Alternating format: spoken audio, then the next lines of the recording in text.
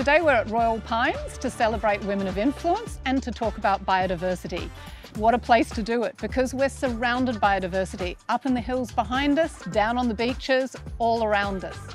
There's so many amazing women and amazing people out there who are just so passionate about biodiversity and the environment, and the topic just really resonated with me.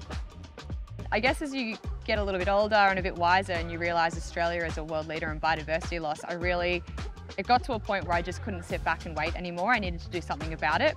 So I combined my passion, which is running, for activism for a cause close to my heart. My passion was running, and so I used running to spread the message. I set out to run 150 marathons in 150 days, which broke the Guinness World Record for the most consecutive marathons run by a female.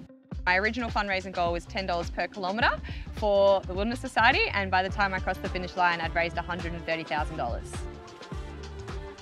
The core of the strategy is to protect our precious wildlife and habitats, connect up critical nature corridors so that wildlife can move freely and safely between them, partner with the community and all different sectors, because it's all of our responsibility to deliver these actions. We can all do more to conserve the biodiversity and make the Gold Coast a fabulous place to live, work, study and visit.